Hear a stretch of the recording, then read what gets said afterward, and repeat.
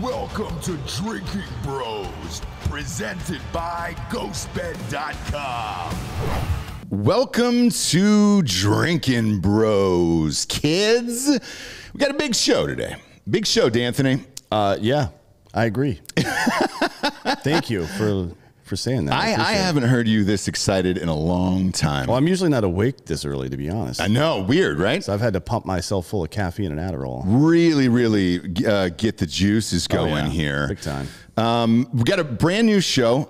Bowling with Favre is out now with Eric Bolling and former Atlanta Falcon greats, Brett Favre. Welcome to the show. Brett, I gotta, Even he's whinging at that, like, nah, I don't think so. I'm a Falcons fan, Brett, and every single day of my life, I think about what it would have been like had you been our quarterback. Better is how it would have been. Do you ever think that? Do you ever think to yourself, man, I really could have led them to that title that they just could never get? You know, not really. If it were meant to be, I would have stayed there. And the best thing about going to Atlanta is it got me to Green Bay. Brett's got a great Jerry Glanville story, I'm sure, right? Oh, boy. Right? Oh, boy. Dude, Glanville. So I'm a Georgia kid, right? I grew up in Georgia. Glanville used to come to some of the high school games, and full cowboy, like he was in character every single day. He was living the life of Jerry Glanville. What's your craziest Jerry Glanville story, Brett? Well, I was only there for a year, but I've spoken about it a fair amount, about the fact that he didn't like me from day one. And I think the reason for that is not so much that he, and I don't know, I haven't confirmed this, not that it matters, but I think it was not so much that he disliked me, but he disliked the decision to draft me. I don't think he wanted a quarterback at all. He wanted a different position. I was the fourth at Falcon to be picked that day. It was we had 3 first-round picks, and I was the 33rd pick, and so early second round. But anyway, so I get drafted. The next day I have to fly to Atlanta, and we have a mini camp. I used to have a mini camp, 2.5-day deal. Mm-hmm. So I get there. My flight's delayed a little bit from Gulfport, Mississippi to Atlanta. So I'm a little late getting out to practice. This was April, right after the draft. So I'm walking out on the field, and the guy who picked me up at the airport, a guy named Danny Mock, who was a scout at the time, had reassured me on the whole ride from the airport to Sewanee that this happens all the time. Don't worry about it. I'm like, not a good way to start, late for practice. So I get it was shorts and just jerseys for practice, and I'm walking out on the field. They are practicing. Jerry's standing there with his back to me. He got a black windbreaker on. He had black Bermuda shorts on and a black cowboy hat, and he had a horn sticking out of his back pocket. I remember it vividly. And Danny says, "Hey, coach." And he kind of gets his attention, and he turns around and looks, and he's got dark sunglasses on. And he says, "Yeah, I got your quarterback, Brett Favre." And he said, Mississippi. I said, "Yes, sir." He said, "What school are you from, Mississippi?" I said, "Southern Miss, coach. I'm brown nosing. What? Yeah. Anything I can do to get in his corner." And he goes, "Southern Miss? Dang, we picked the wrong guy. We wanted a guy from Mississippi State." And I didn't know whether that was just a funny joke or, boy, I don't want you. Yeah. But I'm going to, because Ken Harrock drafted you, I'm going to allow you on my team, but I'm going to make life miserable on you Yeah. Well, ultimately, the joke was on him, right? Yeah, the joke's been not on him, but on the Falcons as a franchise, all of our fan base, me as a person. It's really affected me and some of the life decisions I've made. Well, like Jerry Glanville's still alive. He's 79 years old. We can go find him. Is he? Yeah. I think he's in his 90s. Oh, is he? It says he was born in 41 here. 1941? Yeah. All right. So, well, maybe it's who the fuck knows? It's Wikipedia. Who cares? Yeah. Okay, so he's 80. Yeah, so yeah, he's close to 80 right now. Yeah, he's 80, yeah. The fact that he's still alive is amazing. I would like to find him and ask him about all of his life decisions. Let's send him a Brett Favre jersey, like from the Super Bowl. Oh, we'll find one online. It has happened, by the way. Yeah. I know that has happened, and a bunch of Falcons fans have done that over the years. Gentlemen, we appreciate you being here. You guys are new to the podcast world. Eric, obviously, I watched you for years on Fox. How are you enjoying the new podcast and everything that's going on here? Because it's a different, a little more different freedom. format. A little more freedom. Yeah, you can do whatever the hell you want, right? Yeah, I'm pretty sure. Well, I could be wrong, but I don't think we can get canceled. Cancel culture can't really get us. I mean, yeah, so Fox and my last 20 years on television, you have to measure every word. Now you're being judged from shit you said 20 years ago. Yeah. And may have said, oops, I made a mistake and apologized 47,000 times in between, but they'll still, try and run you up the flagpole if you say something wrong again. But here, now, listen, we're new to this. We just taped our ninth show. Last week we had Dr. Phil on. It blew up. It went everywhere. They pulled us to Entertainment Tonight. Nice. Yep. Ted Nugent. We just taped a Ted Nugent show, and it was just off the freaking hook, man. You can say any of the words. You can say fucking on here. That's the beauty of podcasting. You can say fucking all of it if that's what's in your heart. Look, if it was possible, I generally don't like to canceled. say fuck. It's just one of those. I mean, it's not that I want to say it and I hold back. It's just I'm just whatever for whatever reason. I just grew up saying it when I was really pissed off, but not saying when I was. Dude, I heard Dr. Phil say the word fuck one time. Did he say it on your show?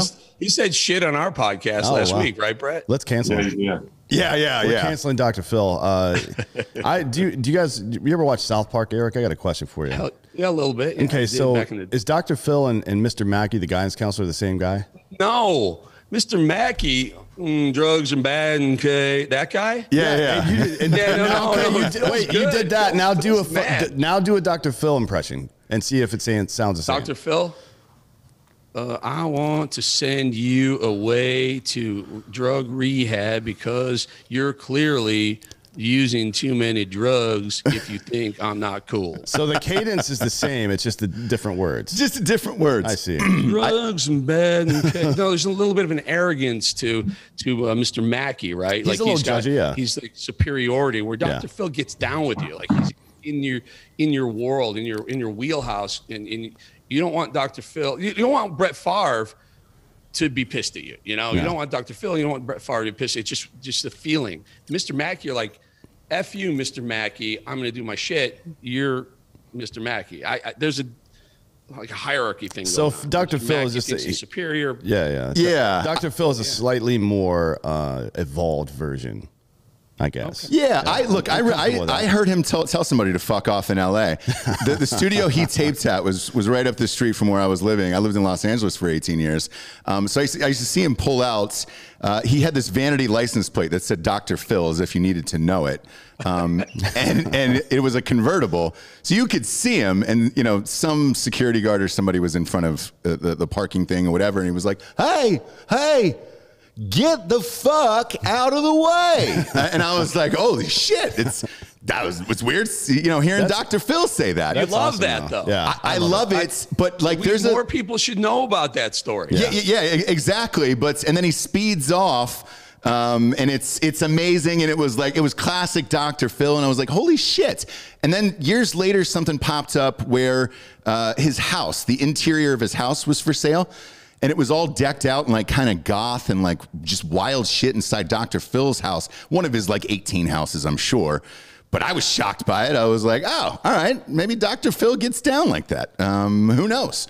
I'd like to party with him. Like what? You know, like Army Hammer. Like he's got like a crazy side like behind the scenes, you know, where it's just like he's wearing gold chains and shit and just like rocking people that talk shit to him at nightclubs late at night. Yeah. You know what I mean? Like I think there's a cool side of Dr. Phil. Wait, hang on. Because there's two mistakes that I've made. I think Dr. Phil's got a cool side. And then Brett, this one's for you.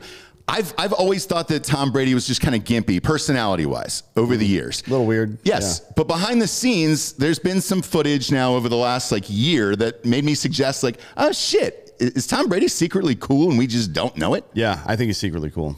Brett, do you know him personally? He definitely secretly, you know, he's stolen the Super Bowl trophy or replica, either way, from one boat to another, and supposedly is sober, which is even more incredible. Wait, he was supposedly sober when he's stumbling around talking about avocado martinis and shit? He was Weekend at Bernie's by the end of that thing. Yeah, he looked like he was rocked pretty good there, but maybe not on the boat yet. Yeah. For the boat part, he may have been sober, yeah. And that was one of his better passes this season, too. Yeah, but like behind the scenes, is he cool? Whoa. He's a good dude. You got to step back. That one of his better passes this season, the guy's Super Bowl champion. Yeah, for sure. He had a great year, for sure. But that was the toughest pass he made all year, let's face it. That could have been detrimental. Yeah. That was one of his most ill-advised passes. Hey, you know what though? But it was completed. It was a completion. Yeah. It was a completion, right? See, Brett's got his back over there. The quarterback's got his back. Because we had we had Gronkowski on a couple weeks ago, and he goes, "Look, man, he threw it between two defenders. Yeah. He really put that in. Best pass of the year for him. Yeah. But you have to know him behind the scenes. Two legends, two goats. Yeah. Is he cool? Is he like slyly funny? Yeah. He's a good Catholic kid. Okay, there you go. I mean, you know. No, that's fine. You answered my question. No, it's 50-50. Like, he's cool enough to have dinner with, but you're not going to go do, like, you know, party with him in Vegas and do some blow or anything. I don't think so. Who is it? Who's the cool guy for you? Like, behind the scenes that nobody knows about that you used to rage with, and you're like, man, this guy's a blast in real life. Gosh, man, it's been 20 years since I drank. Is it really? 22 years. It's been about an hour for us. 98. So I'll say this: when I quit drinking, maybe a couple of months into sobriety, I realized that I wasn't as much fun as I thought I was. So I would say prior to, I thought I was the cool dude, like that you wanted to hang with. And then when I got sober, I realized, first of all, being around drunk people is not fun. No, not unless you're also drunk. Yeah, not unless, yeah. They're the worst if you're sober. And I realized that, you know, and they're, oh man, you're knowing that the next day they don't remember anything. So you're like, this conversation is absolutely 100% useless. At least for me. It's like listening to somebody recount one of their dreams. Like, no, just shut up. Yeah, anybody who wants to talk about their dreams, I'm like, stop. I don't want to hear about your fucking dreams. No, you know what I do want to hear about is, so there's 9 people in the history of the NFL that have won multiple MVP awards. There's 6 people that have won 3 or more. You're one of them, Brett. That's pretty impressive. And all of them are in the Hall of Fame except for the guys that are currently active, which is Brady and Rodgers. Yeah. That's everything I've accomplished. I'm extremely thankful for, as you would expect. I mean, look, I grew up in South Mississippi. My dad's my football coach. We ran the wishbone and the wing tee. 2 offenses that the younger generation have zero knowledge of and don't even know what it is. All they know now is RPOs and shotgun. And so to have achieved all this when I never threw a pass in high school is nothing short of incredible. So how did you get through high school not throwing up? You have an absolute rock. No, it's the wing tee, but it's the wing tee. Yeah. I'm not underestimating. But you have a rocket for an arm. How did that happen? It depends on what your coach is running, though. Offensively, it was an era where the colleges and even pros who threw it more than high school and colleges for the most part, but still, it was a run-oriented system. across the country. And I mean, I remember back when Oklahoma would be playing Miami in the Orange Bowl, and they had the tearaway jerseys, Nebraska. Yeah. Tom Osborne. Maybe one pass is being thrown in this game. And, it was run. And you're right, I could throw it. And my dad, and this is no joke, when this was back in the era where there was not instantaneous news. So if you wanted to go recruit, if you were a coach in college and you wanted to go see the players, there wasn't YouTube. There wasn't send me some highlights over the phone. You had to go put your feet on the ground, log the miles, and go recruit. So when they would come to our high school, and back then you made a visit to pretty much every high school, and it was word of mouth, more or less. Like, you got to go see this kid over at Hancock North Central. Then he'd come watch. The one coach that stands out was the offensive line coach at Southern Miss, who was recruiting the Mississippi Gulf Coast. And he and my dad ended up striking up a great friendship. And he came back periodically, I think, because they like to drink beer together. But he was like, my dad's name was Irvin. He would say, Irvin, now look, if I'm going to go back and tell the head coach that your son's worthy of, a scholarship offer, you got to throw it. Yeah. Now just come pregame and you'll see him throw it. And that's what he told every coach that would come. And so, like, pregame, he'd be like, all right, now throw it as far as you can. I mean, we didn't do routes. We didn't do a pregame route tree or something. That was foreign language. Right. It was like, yeah. And I throw it 78, 80 yards, and you'd hear people, ooh. Yeah. And then they'd watch the game. That's basically how I got my foot in the door. Yeah. Well, it turns out your whatever your dad did worked, and then he was, obviously a big part of your life moving on. Everybody remembers the game where he passed away and you continued to play, went 22 for 30 and just had one of the better games of your career. That's super, like, everybody in the crowd is holding back tears the whole time, but also very proud of you for performing like that. It was a great night. Yeah, it was. I wish the circumstances were different. Sure. But, it is what it is. And I played because he would have wanted me to play. Mm-hmm. I mean, that's what we did. I remember those drives home from practice, and drives to school, and sitting down for supper, and it was football. That's all it was. So to play was a no-brainer. Mm-hmm. To play and honor him was the tough part. Right. And I feel like I accomplished that. Well, you were clearly locked in. Yeah, and I hate to say this, Brett. I was in the fantasy football championship that night, and you were my starting quarterback. No lie, your performance won me that entire league. I'll never forget that game my entire life. It was incredible what you did. I mean, it's Monday Night Football, man. Yes, everybody was watching. Like, the entire world was watching that night, and it was amazing. Now, how did the two of you guys hook up for a podcast? It seems like an odd pairing, Eric.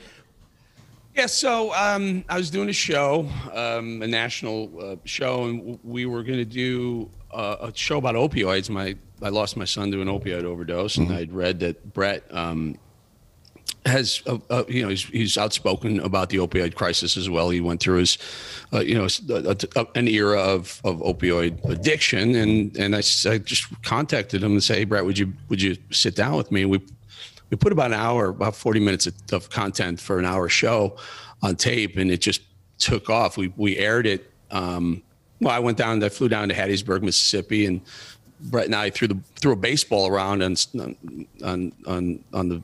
the baseball stadium, because I played pro baseball before I got into TV. And we threw the ball around. We got to know each other a little bit. We got along very well, and we realized this is an important topic. We aired the show, and it was at Thanksgiving. I was with Sinclair. Sinclair came back and said, we got such a huge outreach. Can you play? We're going to replay that show for Christmas special and a New Year's special. So we had something like, and then I just called Brad and I'm like, hey, you want to do a podcast? We can talk about everything. We talk about sports. Sure.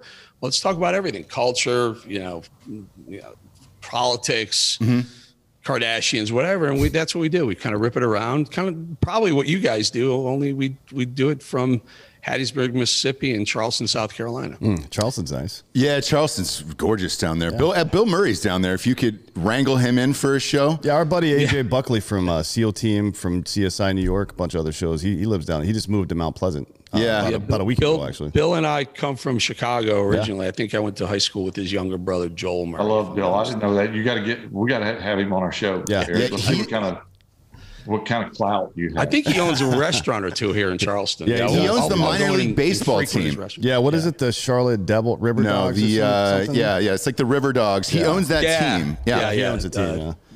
Charleston River. I think it's some river something or some bullshit. Yeah, there's a river there. There's an ocean nearby too. There's a lot of aquatics down there. A lot of stuff going on. It's mostly water. Danny McBride is also living there as well. Right, exactly. Yeah.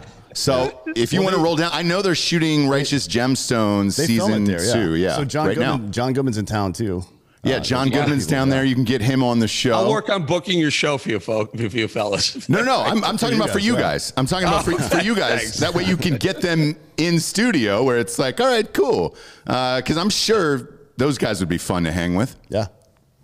Not nearly as fun as Dr. Phil. I mean, you're missing it. He's so cool. That's because Dr. Phil at night is out there raging, rocking people in the face that talk shit. Yes. Wearing a gold chain. He's probably got a platinum grill too. Gold grill. If you think you have a podcast and it's going to beat mine, I'll kill you. Wham. Yeah, Dr. Phil is a murderer behind the scenes. That's how he stayed on top. He's been murdering the competition for years. Yes.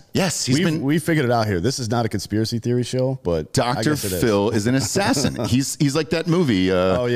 About the game show, Dangerous Mind. Yes, it's Dr. Phil behind the scenes. Oh boy, you don't find it weird that Oprah just picked him out of nowhere? Like, no, he's an assassin working for the government. Actually, he was working at a consulting firm that she owned or that she was using. Oh, really? Yeah. Even stranger. No, it's not. If you read the story, it's not strange at all. He was really talented at what he was doing before. Yeah, good for Dr. Phil. So yeah, you guys got together, did some stuff, and now how's it going? How are you feeling about it? Yeah, because you're in episode 9 and 10 right now. You feel confident in it? Is the flow going for you guys? Yeah, Brett. It was good. We've had great guests, which certainly helps. But we have a good rapport with each other, and it's you guys have been doing it, so it's pretty painless. The key is, and it's always a toss up, find something that people are interested in, at least enough people are interested in that you keep going. So Brett brought on a good friend of his, Darius Rucker, a couple of weeks ago, and he lives here, happens to live here in South Carolina. I've seen him in bars. Great guy. Seen him in bars, hung out with him, had a drink with him before, but didn't know him. Brett knew him extremely well, and he comes on. And so I asked him, how'd you get started? Did you know that Darius was singing in the shower at University of South Carolina, singing alone? He blew off class, and another student walked in. A guy, he's like, "Hey, I play guitar. Was that you?" He said, "Yeah," and that's how Hootie and the Blowfish started. That's crazy. Yeah. You would think it would be some major ordeal, but it was pretty simple. You know. Were the other guys in the shower with him? Like, how did he get the blowfish? Stop it. What? No, but how did he get the blowfish? They were buddies. Oh, they were buddies. Okay. I mean, I'm sure the guitarist probably had his own band going on. They're always just looking for a singer, right? That's how it works in college bands. Yeah. You put out like flyers and things like that, but you never know. You guys had Adam Carolla on not too long ago. And I listened to that. I just listened to that Adam Carolla episode. It was a really good show. There was an interesting thing you guys were talking about with him about cancel culture and can you be canceled from podcasts because you have sponsors and things like that.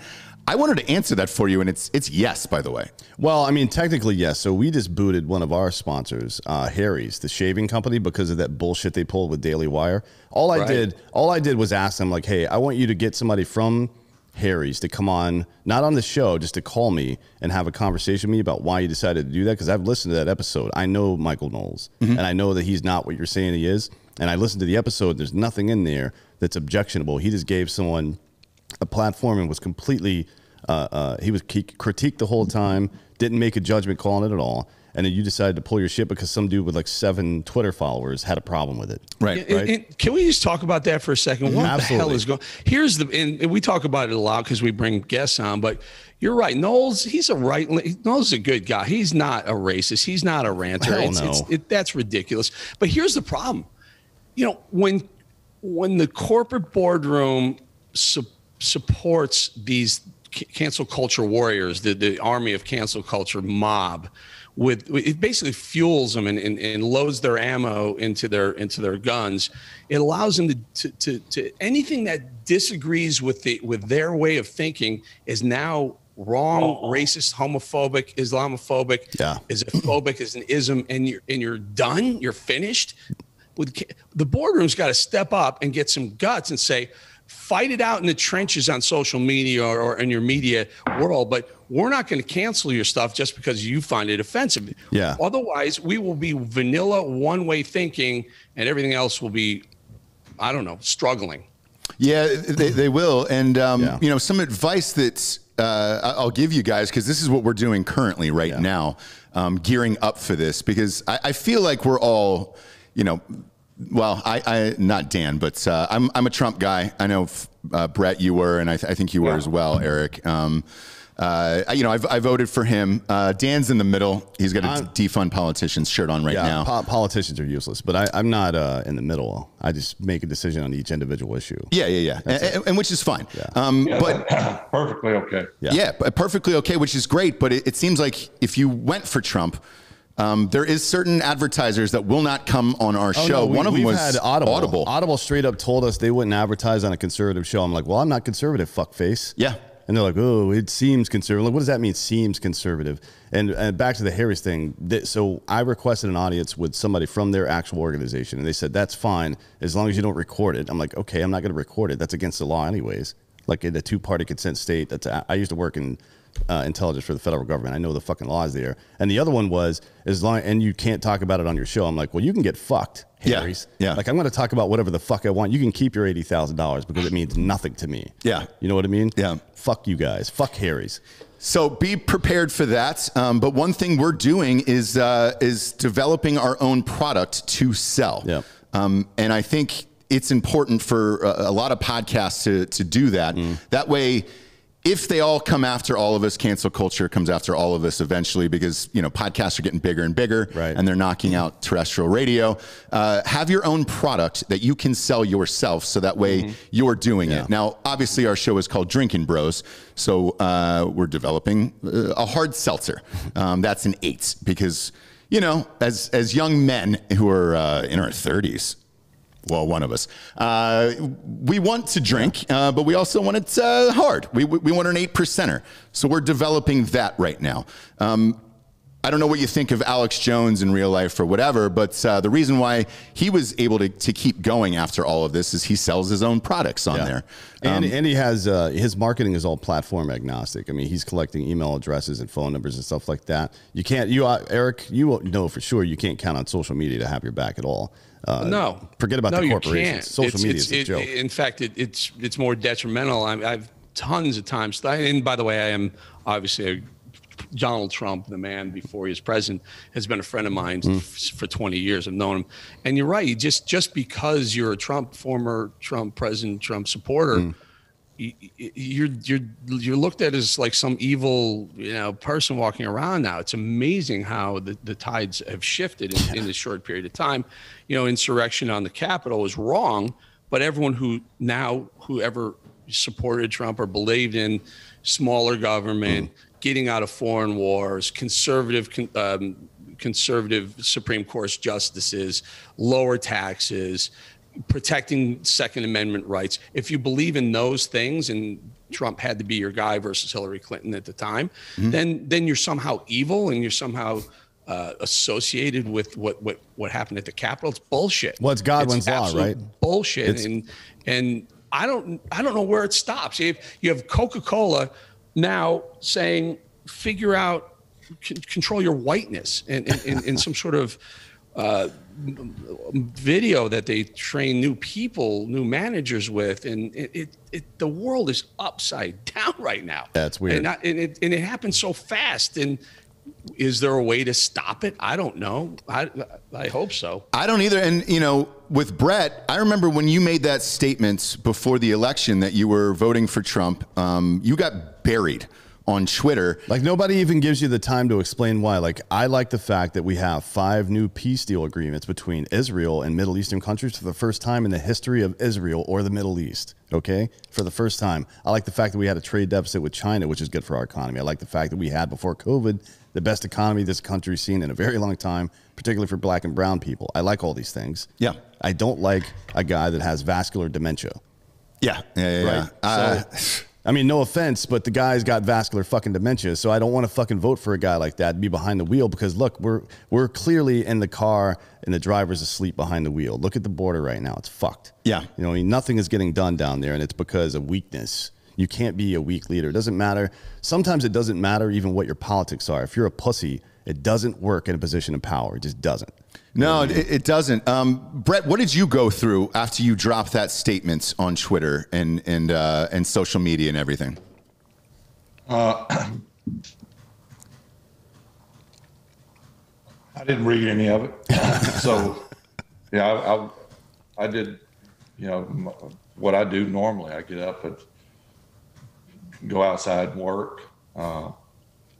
Occasionally play golf with my brother and 3 other buddies. Mm-hmm. We play once a week somewhere, and that was it.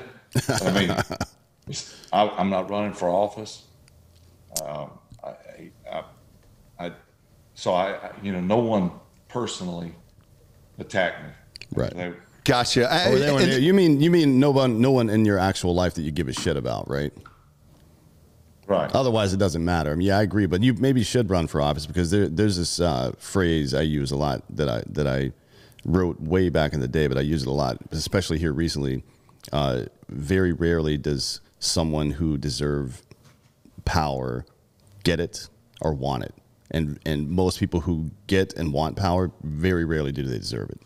Yeah. You know what I mean? Yeah. Like it's the idea behind wanting power is very problematic, and we see it every single day. I mean, look at these. You know, the election system is set up, or these Congress people, they run every 2 years. Yeah. Literally, the minute they win an election, they start raising money for the next 2-year election 2 years down the road. And it's all it is. They're hamsters on a wheel, raising money, making promises just to stay in power. And they don't really, no one, think of one congressman or senator who really gives a shit about his constituents, who like thinks about what the best interests of the people he represents in DC are versus his own reelection. Right. Well, people like that don't last. I mean, look at what happened to Tulsi Gabbard.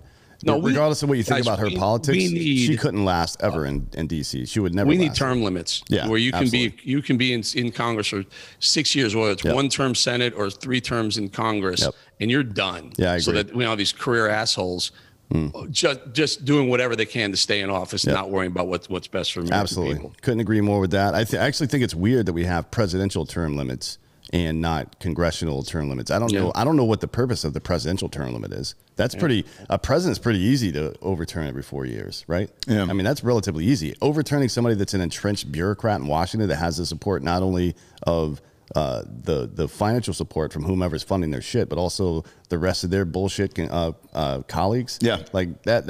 It is shown very difficult to. And the media. The media is 100% complicit with everything they're doing. I fall hard on the right, and I'll be honest with you, but I'm watching what's going on at the border. I'm watching what's going on with the vaccine.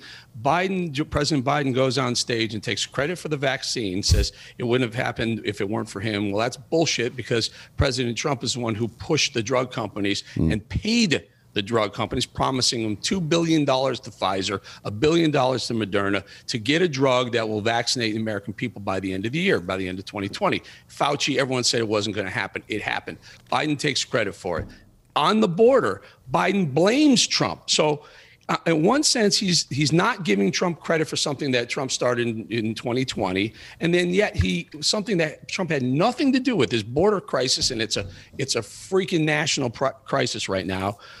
He's blaming Trump, literally has the balls to blame Trump for the border crisis, yet not give him credit for the vaccine. It's total hypocrisy, and the media just nods approvingly because 92% of them lean left and are just thrilled there's no more Trump, and are even happier that there's a President Biden. And by the way, the guy's 78 years old, as you point out. He's losing a step here and there. What in the world were they thinking, electing someone that there's no way you're going to be capable of running this country in 3.5 years? Yeah, I have no idea. I don't either. And what, you know, crazy. yeah, it's crazy. Back to the Operation Warp Speed is what Trump called it. You know, to get the vaccinations going and everything. Here's what I couldn't figure out, Eric, is he did give Pfizer $2 billion. Moments after the election was called, Pfizer came out that Monday morning and said, "We've got the cure, and we're ready to give injections." Was there something going on behind the scenes that Pfizer? I don't know. If you know what, that announcement of the vaccine happening, I think it was 10 days after the election. Had it been 10 days prior to the election, I think you'd see a second-term President Trump. For sure. There were a couple of, look, he's a good friend of mine. He calls me occasionally, Trump. There were a couple of mistakes he made. You know, Brett you talk about Brett saying he would vote for President Trump. Brett did a small video for me asking the president a question 2 weeks before the election. I had an hour town hall with him. I kind of gave him the opportunity to kind of walk back the mask thing and would you do anything differently? He said, no, I think that was probably a mistake. I think not pushing Moderna and Pfizer to put a date on that vaccine prior to the election was a mistake. And I think not giving the $2,000 per person that the Democrats did 5 minutes after Biden was elected, they just approved thousands of dollars. Trump could have done, he wanted it, but he didn't fight for it. So Trump, prior to the election, said, we're going to get every American $2,000 in COVID relief. And Mitch McConnell and the Republicans, the old school Republicans, pushed back because they knew they were going to bury him. That certainly would have helped him. There were a couple of things he could have done where I think he could have gotten the second term. So there were mistakes made. I mean, it's a real problem that you could see in the days leading up to the election, the Republican Senate and Republican Congress start to distance themselves from the president that's running. That's not a problem of them being loyal to a Republican or not. That's a problem of entrenched bureaucrats in D.C. having to choose one side or the other. We should be talking about issues and not political parties here, right? I mean, this is ridiculous how we've let ourselves become this. And, you know, I don't get it, man. I honestly don't understand. I guess it's just intellectual laziness. People are scared and they don't want to think for themselves. So if you give me 12 things that I get to believe and I can, 4 or 5 of them, I'm like, yeah, I definitely believe that. So all right, I'll believe the rest just to go along with this fucking charade. That's kind of what I feel like it's happening right now.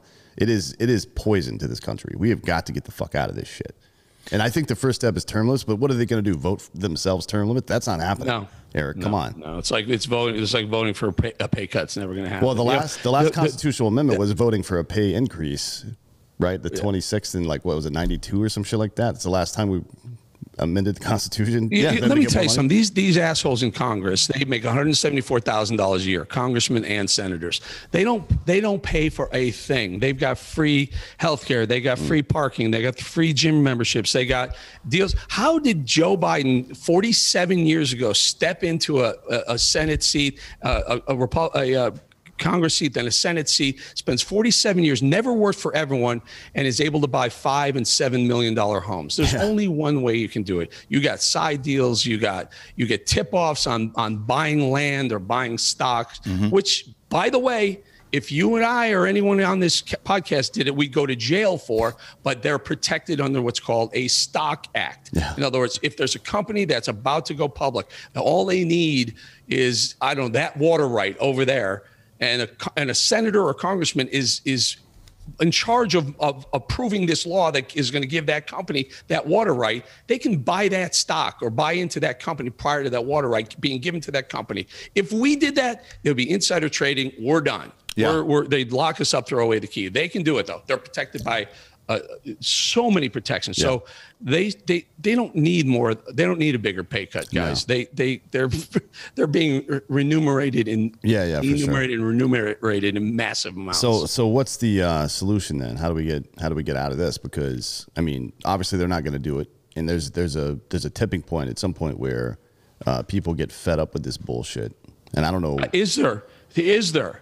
I mean, here's what's going to happen. Right now, you have a Democrat president, you have Democrat-run House, and you have Democrats in the Senate right now. They can do whatever the hell they want. So they're already talking about scaling back gun rights, right? They're talking about gun control. The border went from April of 2020, a year ago, there were 16,000 apprehensions at the border. This month right now, there's 110,000 already, and we're not even done with March yet. I can't imagine what April 1 year later is going to look like. Yep.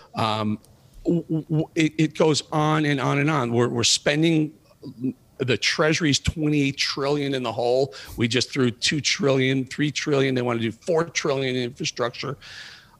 It's happening so fast. I hate to say this, and everyone's going to, all the liberals or center lefters are going to call me an asshole for this.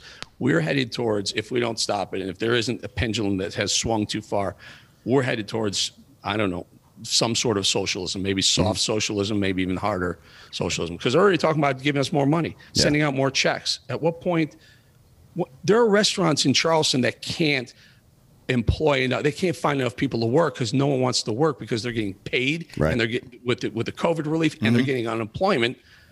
Who's going to work when they're paying you more to stay home? Yeah, exactly. And the other thing that I'm worried about is big tech censoring everything, because right now there is no platforms really for anybody remotely conservative to be on and join besides podcasts. I mean, anytime they do come on, it's a shit show, right? Like they get their app gets pulled from the App Store or something. Even their web services get pulled by AWS. You know what I mean? Yeah, because they own everything. They own the back end of everything. They own the hosting services, all that stuff. Since you are friends with Trump, have you chatted with him about what the next move is? Because there was a story here about a week ago where they said he'd be making an announcement in the next 2 to 3 months about Trump having his own social media platform. Is that true? Yeah, no, I haven't spoken to him. That was Jason Miller who put that out late last week. And it kind of shook what's it going to be, because of the whole thing about Trump being pulled off Twitter. It's a tall order to start a whole media, I don't know, conglomerate. So you can go digital, you can do some podcasting, you can do some things like that where some subscription-based stuff. You think about if he's got, let's assume, you got 71 million votes. Let's assume only 20% of them really love Trump. So, 14 million people love Trump. If you had half of that, if you had 7 million people paying $5 a month, you're talking, a couple $100 million a year. He can make some money doing that. I mean, there's no question he can do that, but it's a lot of setup to do any sort of linear TV or anything like that. My guess, they're going to put some sort of, MAGA digital product out there at some point. But I haven't spoken to him, no. But I do speak to Jason Miller once in a while. So I think he threw that out there, and he wasn't supposed to quite reveal it yet. Yeah. And that's what it felt like. It felt like, oh, I accidentally said this live on air, and now I'm stuck with this. My question is, I guess, is it enough? If he has his own platform and let's say, because the model you were essentially talking about was Patreon. If you did $5 a month, right? And Trump did that. In today's world, if you don't have any social media outlets to continue to go out to, are you able to win presidency anymore? I don't know. I don't know if he even wants to run anymore. I mean, I think at this point, I think right now he's going to be the kingmaker or the spoiler. Let's put it that way. If you want to be a Republican, you want to be elected, you got to go through Mar-a-Lago to get the blessing, to get his kiss his ring, maybe drop a donation, so he doesn't spoil your chances. Because right now, if you're not going to win if you have two Republicans, one pro-Trump, one non-pro-Trump, and then against the liberal. The liberal's going to win. It's game over. Yeah, it'll be 92. It'll be Ross Perot versus George H.W. Bush. Yeah. Ari's telling me we got to wrap this up. Brett's got another interview. Yeah, absolutely. Gentlemen, this is the point in the show we get to the Drinkin Bro of the week, which is someone who has inspired you or helped you become the person you are today. Each of you, real quick, who would you like to give the Drinkin Bro of the week to? Go ahead, Eric. I'll give mine to Brett, my co-host, because he crushed it with Ted Nugent a little earlier today. Nice. Oh, you guys did the Motor City Madman this morning. Yeah. Yeah, I may have to select Ted Nugent. He's my new hero. That dude is legit. He's doing it. Yeah, I was on I did a bunch of shows with him over the summer during COVID. We were just doing shows with John Brinkus from ESPN Sports Science, and now he's with Killcliff. If you know those guys, yeah, we did a bunch of shows with Nugent, and he's a totally different dude than he used to be. Yeah, like he's really into politics, but he's not a dick about it. No, he's a good dude. Yeah, he's a super good guy. I mean, he really is. I didn't know what I thought. I guess I did just like poison shit from the media, really, but he's not what you think at all. No, not at all. Gentlemen, it was a pleasure. Please check out Bowling with Favre. The new podcast is out now. iTunes, Spotify, wherever you listen to your podcasts. Are you guys doing video at all or just audio? We're just audio now. We're adding video. It's TBD very soon. Sweet. Very, very soon. Awesome. Thanks for being here. Brett, this was a childhood dream, although you crushed our franchise. I love you, buddy. Thanks for having us. Take care, fellas. See ya. What a great show. Yeah, it was great. Those guys were fantastic, man. Yeah. I listened to their podcast on the way over to the studio this morning. The one with Corolla is really good. Yeah. Really good. Because Corolla is, let's face it, the godfather of podcasting. He definitely is, yeah. He was the very first to do that, all on his own. And what I liked about their show was they weren't afraid to ask Adam questions about getting into podcasting, what you have to do, and all that other stuff. Right. Because it is a new medium. And a lot of these guys are coming over from traditional media because it's dying. And they're heading into podcasts, and you do have to ask those questions about what's going on. And I meant what I said earlier about developing your own products and getting them out into the world, yeah, for sure. Because in case they try to cancel us, and by them, I'm saying like sponsors and other shits. I think it is important that you do have your own products to sell and your own things and all that. Patreon's also a big help these days too, where it's just like until they start, censoring shit. Maybe they will, maybe they won't. That was my question for you. Do you think they will? Maybe. I mean, it depends on what you mean by censoring. They're already pretty rough on women over there. Like if you have a Twitch or Patreon stream and you are one of those women that's a gamer that does cosplay, if your costume or whatever the fuck is showing a little bit too much, according to them, they'll get butthurt about that and pull all your shit down. Really? You know what I mean? Yeah. So, I mean, maybe we all end up on OnlyFans at some point. Who knows?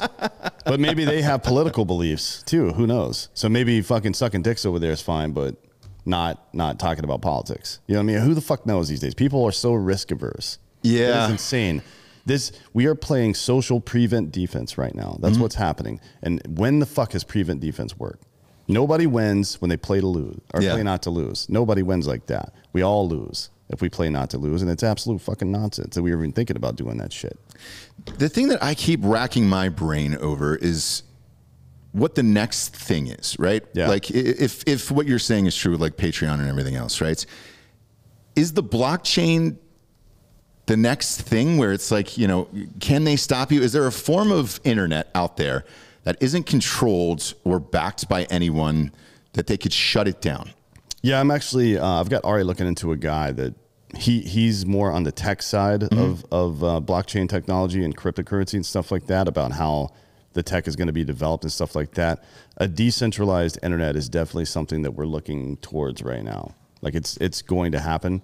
And I know I bring this book up a lot, but I highly recommend everyone go read The Master Switch by Tim Wu and understand how government has been complicit, especially the American government, but even the UK governments and previous governments way back in the day have been complicit in creating monopolies.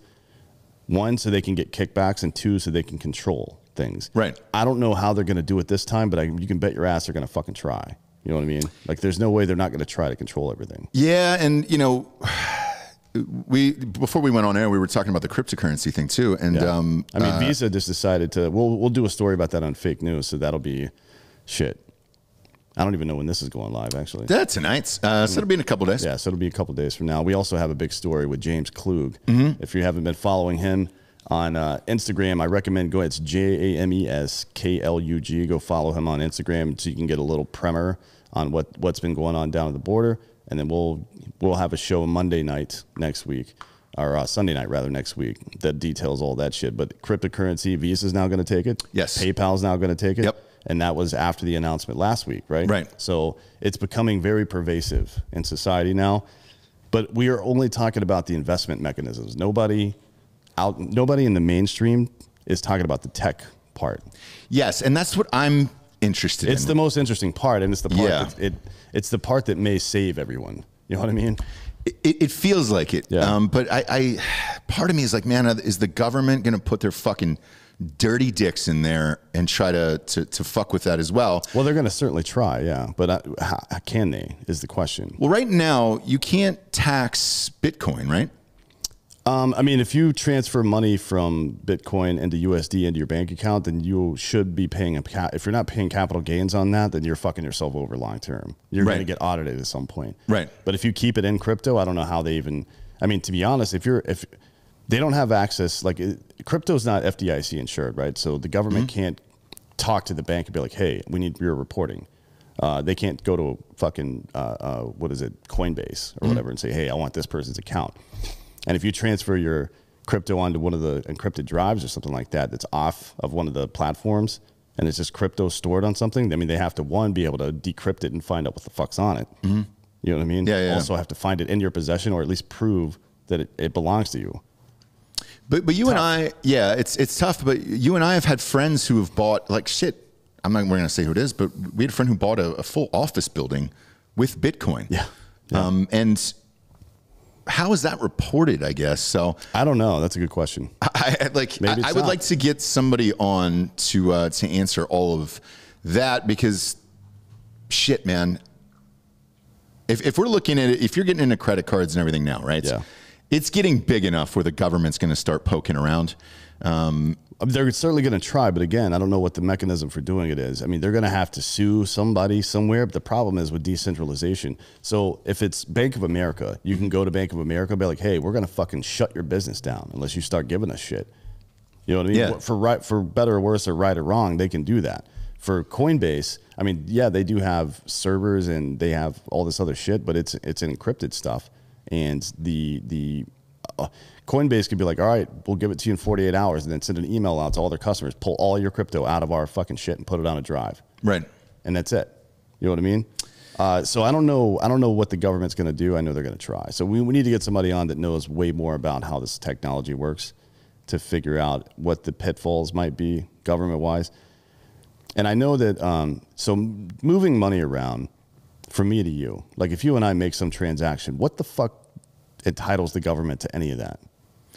That's what I don't understand. If it's commerce, like if it's if I'm paying you $1 million for a bunch of coffee mugs or whatever, and you have to use a truck to deliver it to me, fine, I'll pay a little tax because that road got built for it, right? Yeah. The infrastructure got built for it. I'm fine with that. But if you and I just trade something and it doesn't involve any infrastructure, I'm not paying any fucking taxes on that. You can suck my dick, dude. You're not entitled to my fucking money, government. Fuck you. Like, what? Why would you be entitled to that?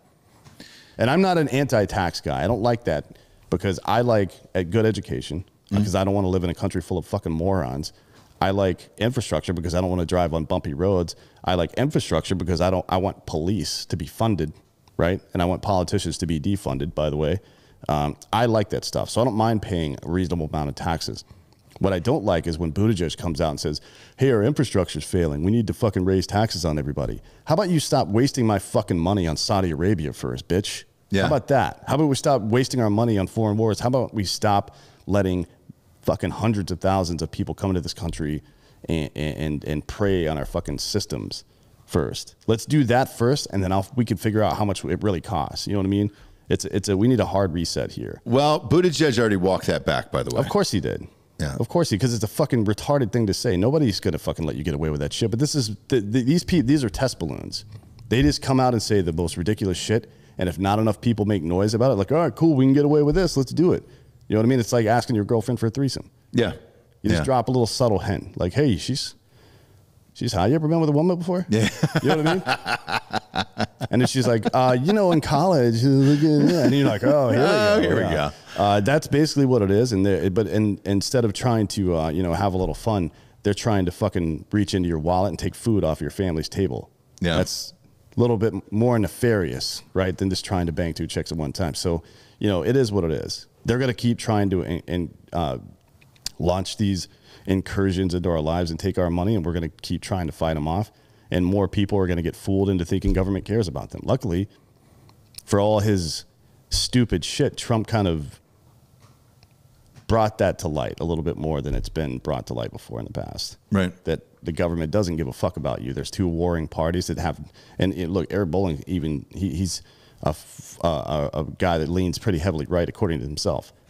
Yeah, but he was on Fox for years, obviously. For sure, but even he says, yeah, he doesn't trust the Republican politicians either. No. Why would you? No. They're all cunts. Well, at this point, and look, people are flipping left and right now, you know. Fucking Kinzinger. Jesus Christ, man. That guy will not shut the fuck up about anything. Yeah, he's a clown. He's fallen in love with the sound of his own voice. And the story of Narcissus was a warning tale for that. You're going to turn into flowers there, Adam. Yeah. Fucking pussy. It's strange, man. It's getting strange out there in the world right now. I'm like, fuck, man. I can't make any sense of it. Like I every morning I wake up and I'm like, all right, what's the next thing? There's no sense to be made of any of this. No. It's like, what's the next thing that's going to happen? What's who's going to get canceled? What are we going to be angry about? What are we pissed about? Because that white thing in Oakland, by the way, part of me didn't think that was true. Yeah. I saw another story on it last night, and you were right. And they were wondering, they were like, hey, are you allowed to do this? Is this legal?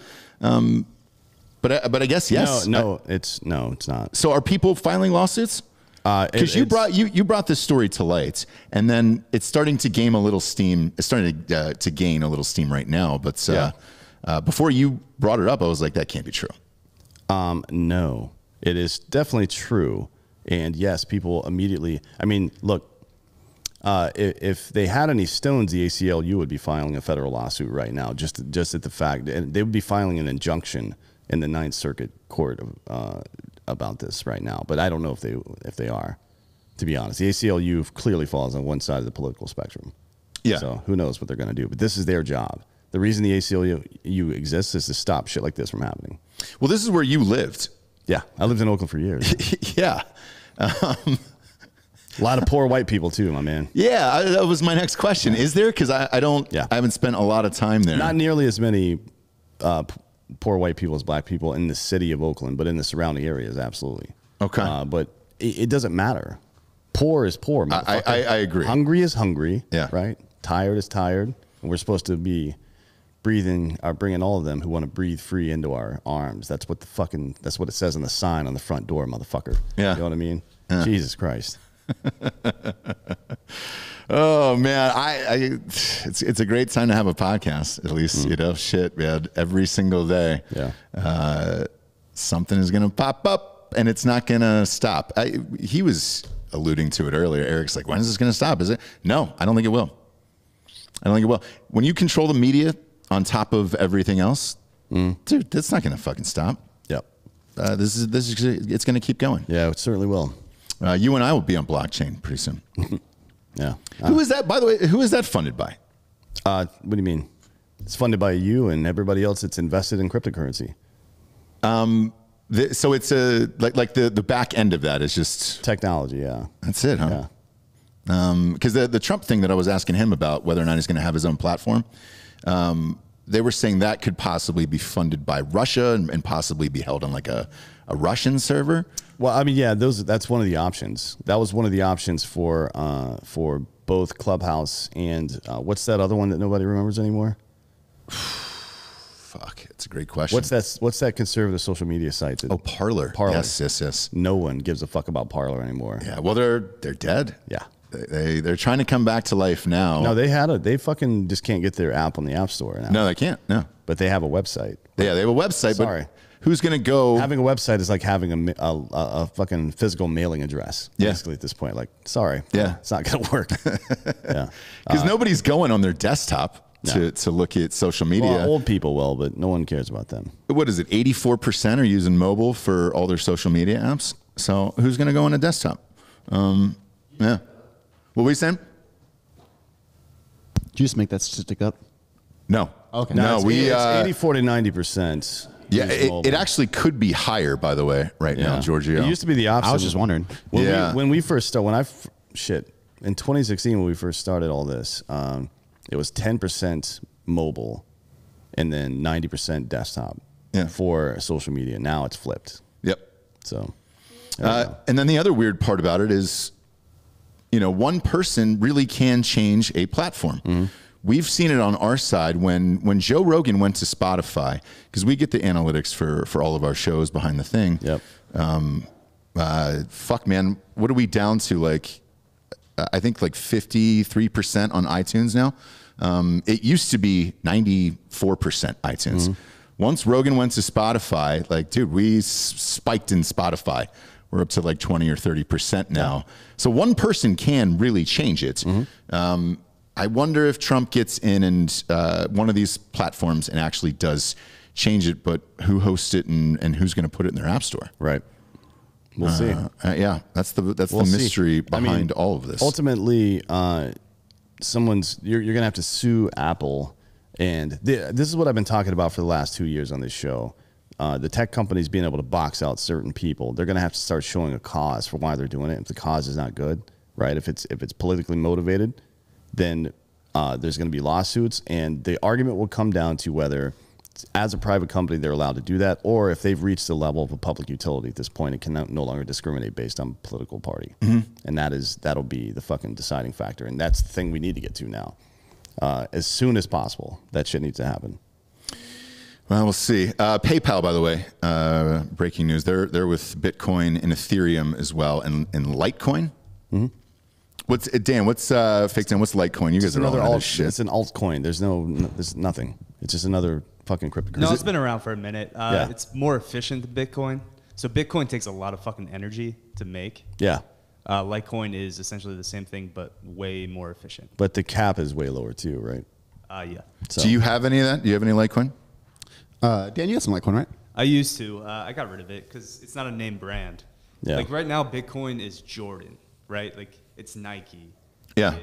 And so there's a markup on it, and also it's very inefficient because all these computers to mine the Bitcoin or validate the transactions, which is what it does, it uses the computer's processing power to basically process this equation to validate something. But because Litecoin and Ethereum's math is better, it takes less processing power vis-a-vis less energy on the grid to run those computers, and therefore it gives you the same amount of validation, but for less energy, making it better. But it doesn't matter, because Bitcoin is what is called a category of one, like Coke or Nike, right? But there's always going to be a Pepsi or a fucking Reebok. You Sure, know? it's there, and you can make a lot of money. Shit, you can make money on penny stocks if you do it right. Yeah. In marketing, they called those dogs in the 4-quadrant square. Which then I would call Dogecoin. Yeah. Just a little dog head on a gold coin. That's all we're doing now. Well, the gold coin is just a logo. That's it, yeah. But it's a fun, flirty little logo. It's a little dog head on there. Mark Cuban bought a bunch. Our Lord and Savior Elon Musk left us a tweet about it, so it's in his custom NFT. Yeah, he's Mark Cuban. Elon Musk is not altruistic. He's manipulating the market so he can make money. I think he's trolling it, but I'm here for it. No, he's not trolling it. He's manipulating the market because he is heavily invested in it. That's it. He is not looking out for you, although you do benefit from it, so pay attention. Yeah, and I'm fine with it. I actually like Musk. No, I like him too. I'm just saying he's not doing this out of kindness of his heart. He's doing it because he is heavily invested, and his two major companies, are also heavily invested. Yeah. Are we sure his heart is not a robot now? Could be. No, he's not Mark Zuckerberg. Could be. You never know. Are we getting flagged for saying MZ? What's MZ? Mark Zuckerberg. Should we bleep that out? No. Oh, actually, we just went down on YouTube or Facebook. We just went down on Facebook. So I'm waiting for the Apple thing, by the way. Everybody keeps saying that Apple's new phone is going to have some privacy restrictions against Facebook. Is that real? Yeah, they're doing all they can to combat. Basically, they're making you accept Facebook tracking you in other apps and be like, hey, this is so annoying. Do you want Facebook to track you? And be like, oh, no, I don't want that. Yeah, because we went through that with Jared that day, remember? Yeah. Even I looked into it further afterwards. Even if you go through all of Facebook shit and turn it off, they still collect the data.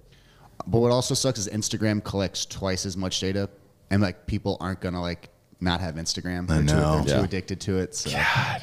And that's what Facebook knows. They're like, we got you on, we got the cocaine over here, but we know we have you on the heroin. Like we got you on the strong stuff. We got you on the gram. So we're gonna track everything you do. The hardest thing I have with it all is since it's AI now, they don't get jokes either. So like I got banned for 24 hours on Drinkin Bros Sports. Oh wait, I got the new tee here. If you can see it. Yeah. Woo! Those are out in drinkinbros.com. I got banned for 24 hours on Facebook for literally a joke. No picture, no nothing. All I said was, hey man, does anybody have a link for those Sister Jean nudes? The 103-year-old lady. Facebook did not get the humor in that, and they banned me for 24 hours, saying that I was soliciting. I've surprisingly nudes. never been banned from Facebook. Really? Yeah, except for when I'm reposting Drinkin Bros stuff. Yeah, exactly. I got the 24-hour ban on that. So, we'll see. Fuck, man. If it's not a human back there, what's that going to do for comedy then? What if it was? What if it was just a bunch of old white women? And that's who's employing all of them. I would be better with that than a robot, I think, where it's like, all right, great. No. I'd rather have a robot than a bunch of Karens clutching their fucking pearls, man. Jesus Christ. We've had enough of that bullshit. I want to know that there's a human saying, hey, I don't appreciate your joke. No, because I'm banning you. Machines can learn. Karens can't, clearly. They've had years to fucking figure out their shit, and they just continue to be cunts. So get fucked. Is that your new shirt? Stop Karens? Defund Karens? It's just Karen and then a fucking circle and a line through it. I feel bad for all the Karens that were born before this shit, and now they've got to live with this name. I don't know why people chose the name Karen. We should do a study. I don't either. It's just stuck. If there's some kind of correlation between. Same with Chad and If you're Brad. a hot Karen out there, please send us your picture, because I've never met a hot Karen. Really? I went to high school with one. Really? Yes. Yeah. And now I feel bad. Is she still hot? Yes, but she's got like 90 kids. So, Really? Yeah. Karen. I mean, Rejuvenation? if you're hot, yeah, that's what happens. You just got to tighten it back up, a little silicone injection. That's what happens. I'm not saying it's that. Like, she looks great. You mentioned the amount of kids she has. Oh, Karen Gillan, maybe. She played Nebula in the Avengers movies. She's hot. Yeah, there's a lot of hot Karens. If there's one, there's more than one. That's how it works, right? So there's a lot of hot Karens out there. I just feel bad because that's the name that they're stuck with now. That's the cockroach principle, Dan? Well, yeah, exactly. It's part of the Drake equation, actually. If there's one, there has to be more, and that's where the premise from the Drake equation comes from, and that is wheelchair Jimmy Drake, not the scientist. Obviously, Toronto 66666. Yeah. When's his new album coming out? You can't say out? 666 anymore because Lil Nas X is out there fucking giving lap dances to the devil now. Everybody's so offended by that. Like, you weren't offended by rockets shooting out of Katy Perry's titties, but all of a sudden a gay dude does it, and you're like, oh, fucking, that's gross and devils. Yeah, man. yeah. The devil's not real, bitch. The other thing about it is Nike did not approve those shoes, and they're suing the company that put those out. Yeah, they're knockoffs. Yeah. Because there's no way. That's a very specific release of Nike shoe. Yep. Right? That they tailored after the fact, and there's no way they could have gotten their hands on that many of them. So they're getting sued. But this is good press for everybody, right? Great for because Lil Nas X is not getting sued. It's the shoe company that made the knockoff. So for him, fuck man, I was looking at his YouTube numbers. That video is already 50 million views already. So Lil Nas X is doing fine. Yep. You don't have to worry about him. D'Anthony, it was a fun show. Yep. Brett Favre, man.